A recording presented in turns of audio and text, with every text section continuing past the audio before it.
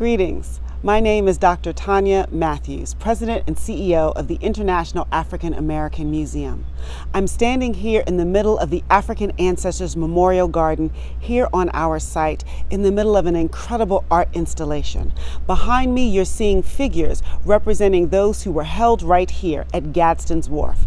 Our museum has the humbling privilege and responsibility of reclaiming the site of one of our nation's most significant transatlantic slave trading ports. And here, while we honor the figures and those we lost here, I am surrounded by the words of Maya Angelou's poem, "And Still I Rise."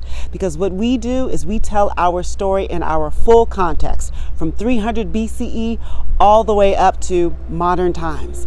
And then we invite you into our museum to see the art, the culture, the history, the stories, and to finish your journey at the Center for Family History, where you can explore your own story through our Genealogy and Ancestry Center.